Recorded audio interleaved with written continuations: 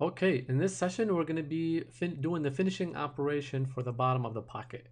So we've done the roughing of the pocket and the walls. Last operation, we've done the the finishing of the walls. And now we're going to do the finishing of the pocket itself. So let's go ahead and create a new pocket operation by right-clicking on operation, add milling operation, and then pocket. Okay, we're going to select that same chain as before, so the contour is going to be the same contour 8, and come over here under tool, and under tool we're going to select the 0.2 tool that we've selected before, we've used before. Okay, so go under end mills until you find the tool that you've used before, which is 0.2, and the reason I'm selecting that is because I know it will go into the corners and around the islands without stopping or having to create another operation.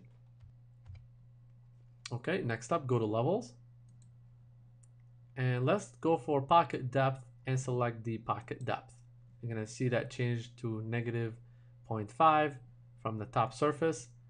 So it's gonna change this to 0.25. And if you notice that from the distance between negative 0.25 and 0.25 is gonna be negative 0.5. Okay, now that you have that set, go to technology. And over here under offset, let's change the wall offset to 0.005. Okay, and the island offset to 0.005.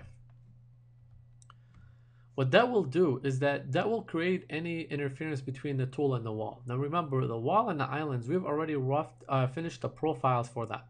So the wall over here and the around the pocket, we've already done the machining for that. So we want to keep the tool away from that. Now, we did leave 5,000 material last time we machined them, okay, and then we made sure we machined it in our finishing exercise. So right now I'm gonna keep my tool away from there 5,000. Now just to make sure that we machine all the material that's on the floor, I'm gonna make it a little bit less than 5,000. So I'm gonna make it about 3,000, okay. But that will ensure that my tool is away from the wall of the pocket and away from the wall of the island as well. Okay, so that's very critical into doing your finishing operation. All right, now that you're set with those, come over here under link. Okay. And for the lead out, you can see that the lead in is taken out. Okay, that's for because you're doing a finishing operation. But if you go over here under the lead out, and also because you haven't selected any ramping. So I just want to do a lead out for this one, and I want to select for none to arc. And I want to change the radius to 0.05 to 0.005. Now that you have that done, click on save and calculate, and then click on simulate.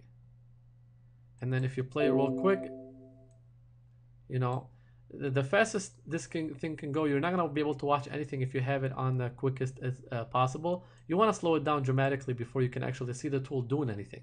So click on play, and there you go. You're going to see the tool going around your entire part, but it's actually staying away from your profiles and outside of your wall only by 3,000. So you're not going to be able to tell just by looking at it from this direction, but it is staying away from your wall.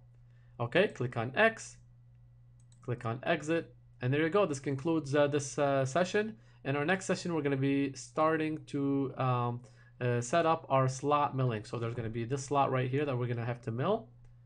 And we're going to set that up in our next session.